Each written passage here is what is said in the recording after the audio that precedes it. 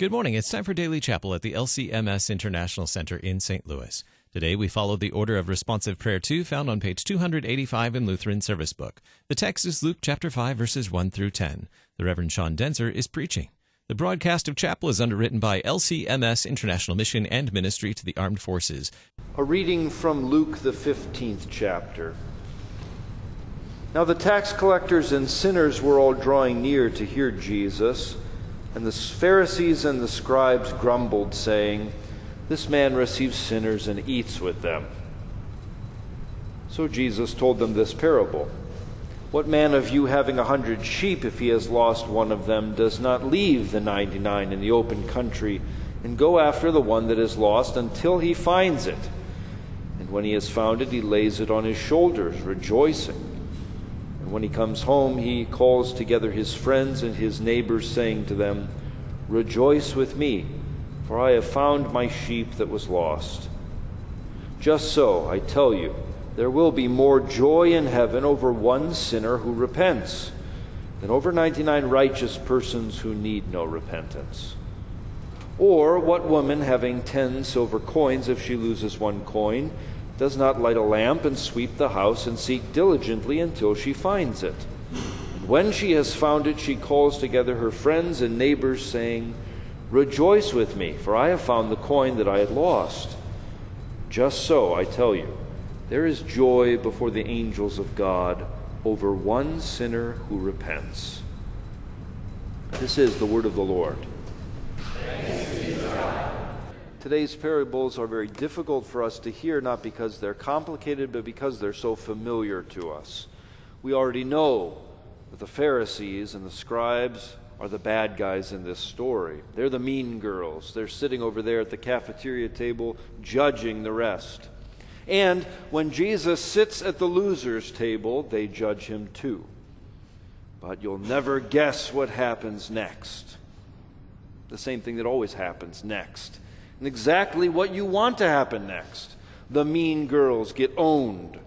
The unlikely underdogs win the day. This parable is just the familiar cliche all over the YouTube titles. Jesus destroys the Pharisees. He drops the mic. He punches the Nazis.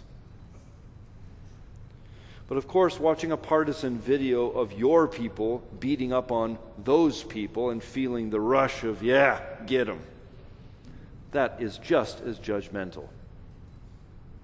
And I'm no schoolyard expert, but something is off in our ultimate fighting tactic if punching the Nazis and leaning into bullying is the best way to defeat the bullies. You can draw the lines differently, but you can't avoid it. This is the sort of sinner that you and I are. Pharisee or tax collector, no one is above this. Pride.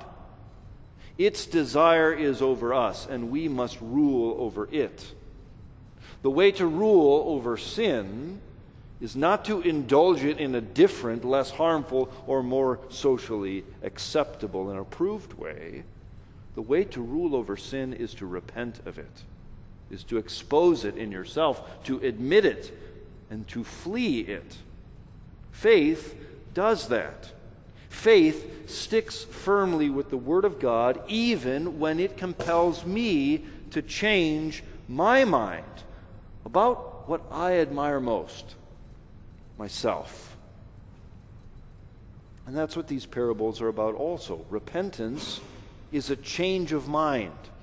It is a change of mind away from self-righteousness and pride, which is the root of every sin, and toward Christ's righteousness and mercy, which is nothing other than the forgiveness of sins. But if we can only hear these familiar parables like the latest podcast or TikTok rant, Jesus obliterates the scribes, we have deeply misunderstood them. We are finding joy in something that our Lord takes no pleasure in, the death of a sinner. God wants sinners to turn from their evil way and live. That's what his prophets have said. That is why he sent Jesus Christ, to seek and to save such people, to receive them and to eat with them, Time and time again, we prove ourselves incapable also of that other cliche. Love the sinner, but hate the sin. We show that we lack the wisdom and the will to put that into practice. But with Jesus Christ and Him alone, this will is done.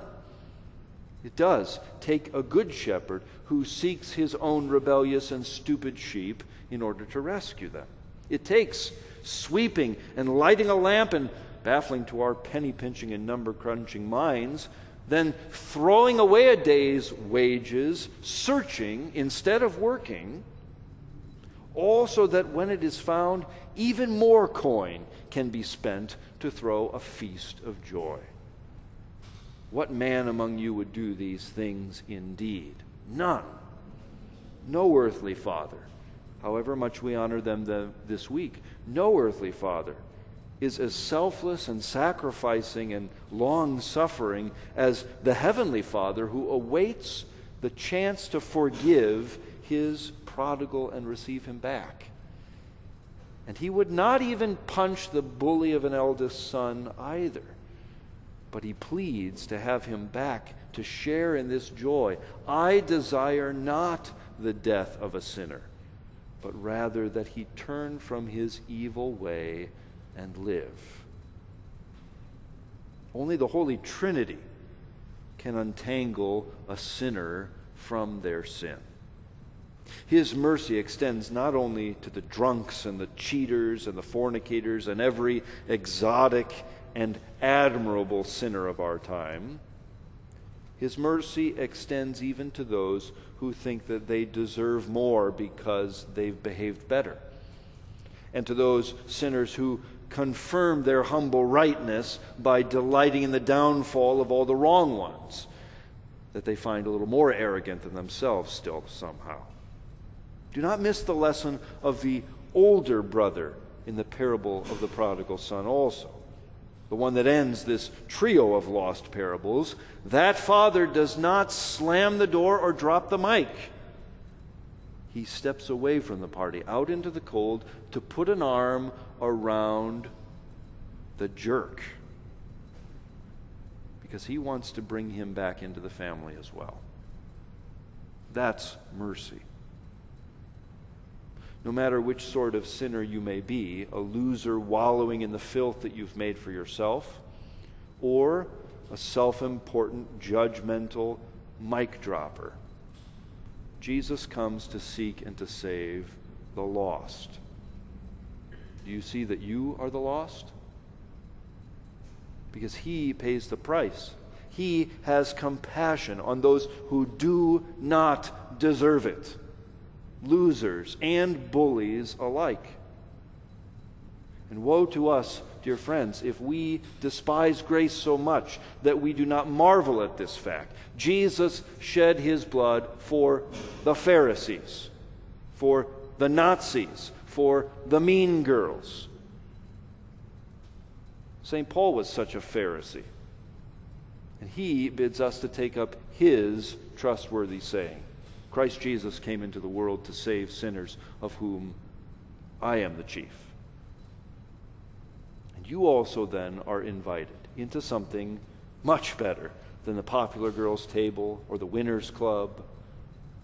You're invited to repent and believe the gospel, which Jesus says is to join in the joy of all of heaven. Even the holy angels are rejoicing in this. Even God Himself delights in this.